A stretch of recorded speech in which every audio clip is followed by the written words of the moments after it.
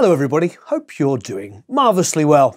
We're big, bad and back for another Thack Friday.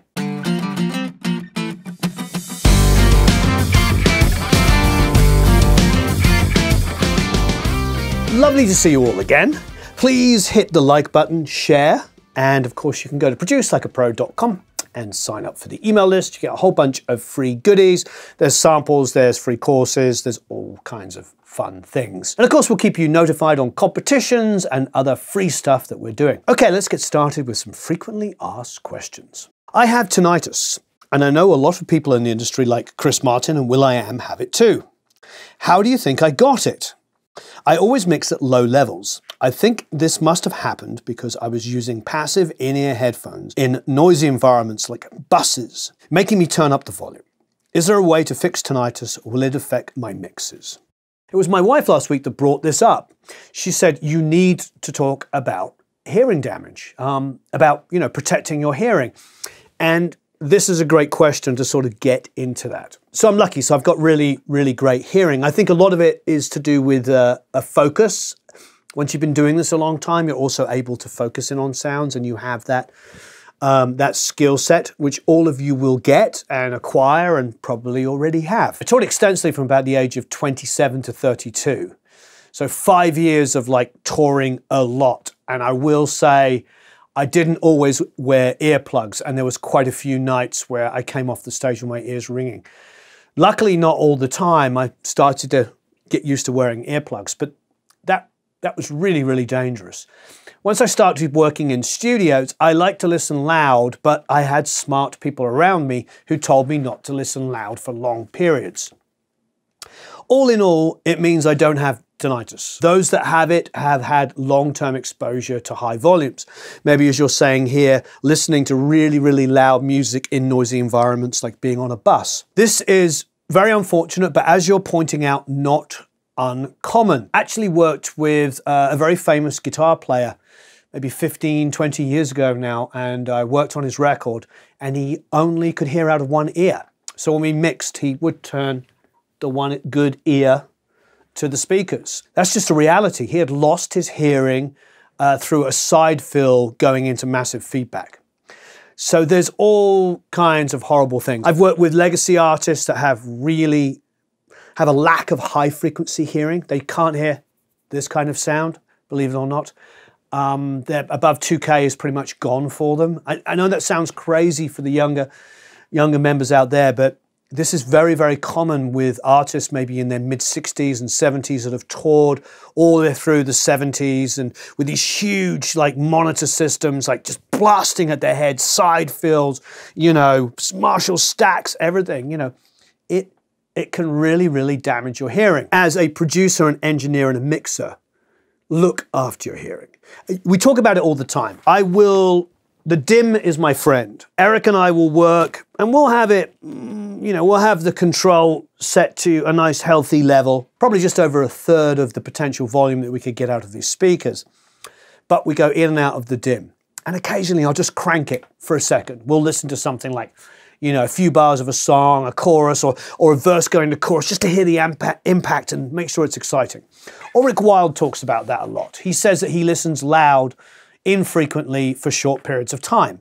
And I think that's okay. What's going to damage your hearing is sustained high volumes, and particularly sustained bad, distorted high volumes. I was told quite early on when I got into PA stuff as a teenager in early 20s that square waves going through horns is probably the worst thing you could ever do for your hearing.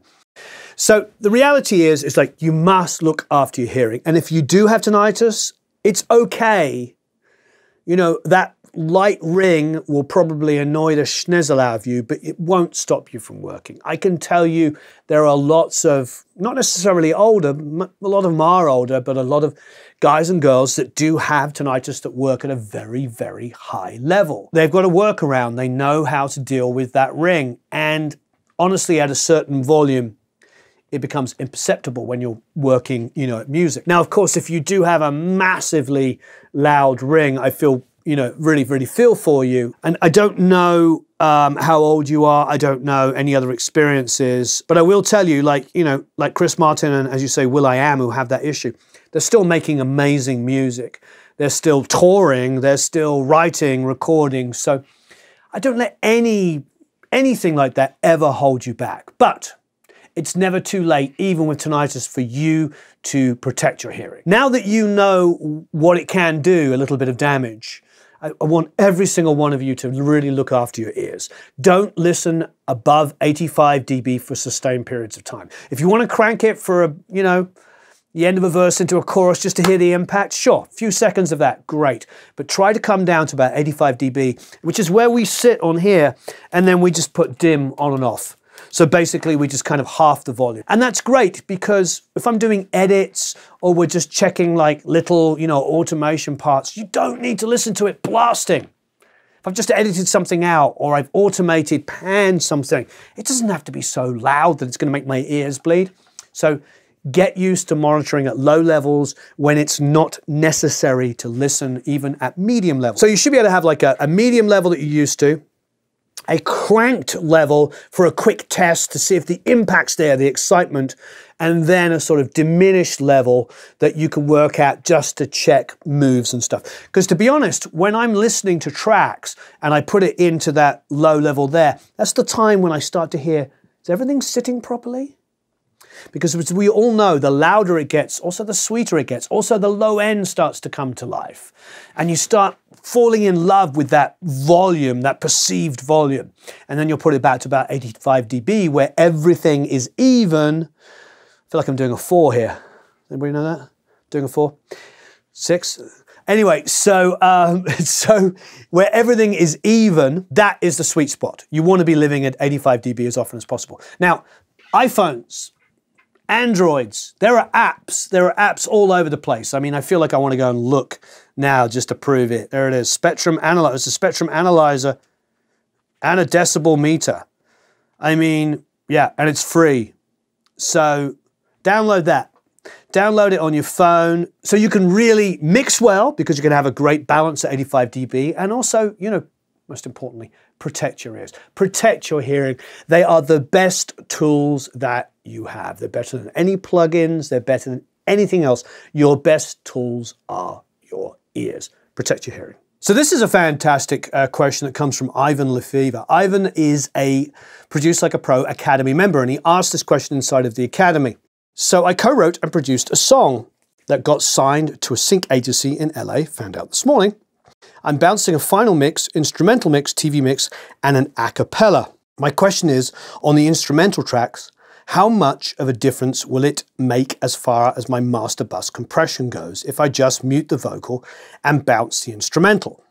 I've heard that people will bounce the mix and sidechain the bounced mix back into when bouncing instrumentals, so you're getting the same amount of compression and it's not bringing anything else up. If it does make a difference, how do you properly set that up in Pro Tools? Makes me think of two completely different stories here. So we all know Matt Squire, the producer, very talented guy, drummer, did a ton of, I think he did Panic at the Disco and a whole bunch of incredible records. And loads of great stuff. And I was a staff producer on X Factor, the TV show, for a couple of years, and he was one of the producers. And he said to me that he had an SSL and he used to mix and produce everything through his SSL. He made stems just through the bus compressor as it was, made the stems, was in a hotel or something, and he was asked to reproduce the mix. So he took the stems, which didn't have anything clever done to them, and summed them together, rebalanced, you know, muted something or whatever the label were asking, and then rebounced it. And he said, honestly, he said, it sounded better. He said it sounded fuller and better than when the whole mix was summed going through the master bus. So that's one thing I would think about. And after that, he said he started then mixing more in the box, you know, processing things, but mixing more in the box and keeping it more you know, in a stereo. And to be honest, that's also what Reed does a lot of. Reed does a lot of stuff coming through the SSL channel and then prints them into his session and then manipulates them from there. And I even think of stuff I used to do with quite a few other producers when I just used to engineer. We would print stems and then do mixes from stems. There's something very inherently great about going through channels and bus compression, even lightly, and then reblending it. But Ivan's question is a bit bigger than that. Those of you who've been watching for the last couple of years, so 4 or 5 years since we started, will remember a couple of years ago we did a really great interview with Ben Gross, who's an incredible producer, engineer, and mixer. He's mixed a lot of incredible records, some huge rock albums. And he's an SSL guy, so he's got the bus compression and everything.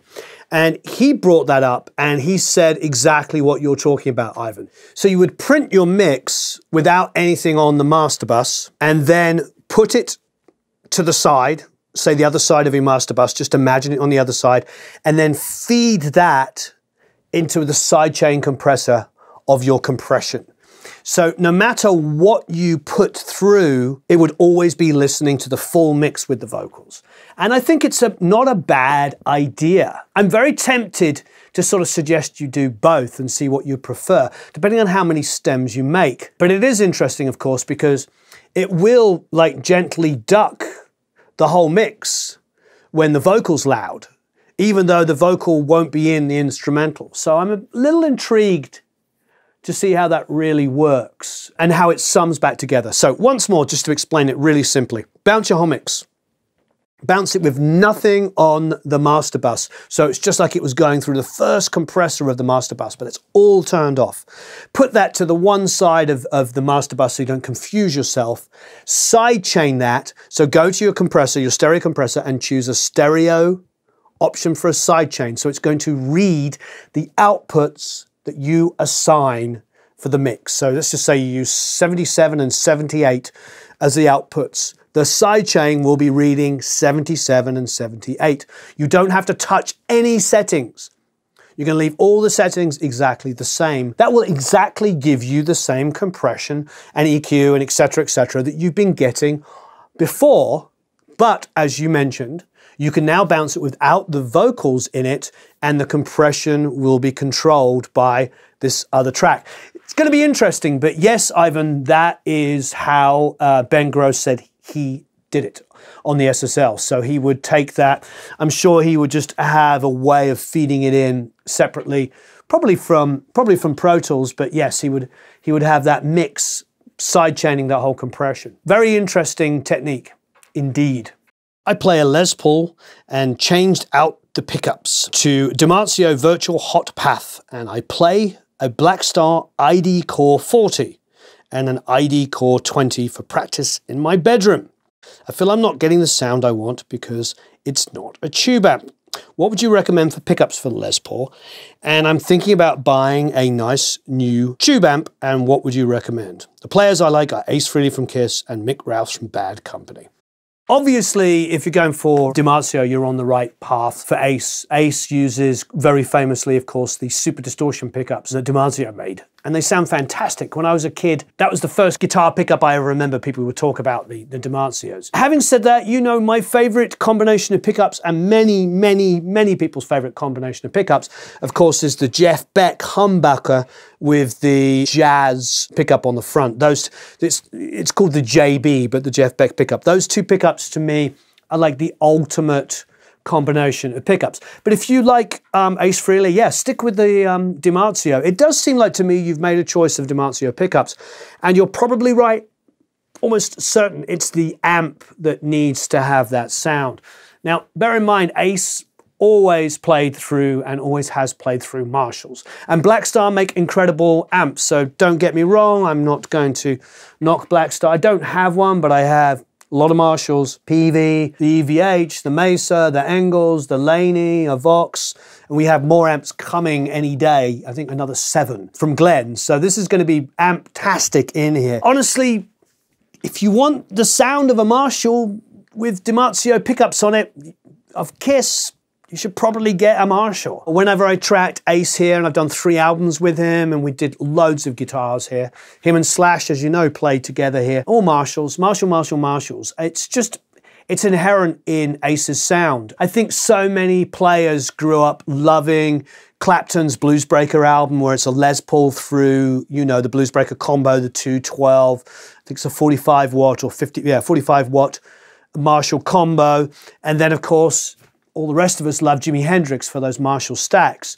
So, yeah, I think that might be your secret. I would say, firstly, yes, definitely upgrade your amp to a tube amp, preferably a Marshall, as Ace is your favorite guitar player, or one of your favorite guitar players. I'm sure Mick Ralph's at most of his career played through a Marshall as well. But regardless, that seems like the #1 solution. But you know, the best pickups are, everybody makes great pickups now. Everybody makes great pickups. There's some really incredible solutions. But you know, change the amp first. I think that's going to be the biggest difference that you're going to feel. You change the amp, you get the Marshall, you get that Marshall sound, and I think you'll be very, very happy. Well, what a wonderful week. Thank you ever so much. Remember, protect your ears, look after your hearing. These are the best tools you have. So please look after your hearing. We just measured 85 dB on a, I'll show you which app I got. dB meter, up there. We turned up the speakers until we got to 85 dB, and it was actually quite considerably loud. So, you know, 85 dB is not a quiet listening position. So I think even working at 85, you know, we work less than that. We'll crank it up a little bit, but when we were playing back, it was pretty darn loud. So my point is like, don't work any louder than that, except for very, very short periods of time, and then try to use that dim, or find a place you mark off on the master volume control so that you're not blowing your head off all the time, especially when you're doing editing and you're doing panning stuff and automation and mutes. You don't need to be listening to it cranking to check the low end when, you know, you're doing fiddly little bits and pieces. So protect your hearing. Once again, best tools you have. Have a marvelous time recording and mixing. Please leave a bunch of comments and questions below. Thank you ever so much for tuning in for another week. Look forward to seeing you next week. Cheery bye.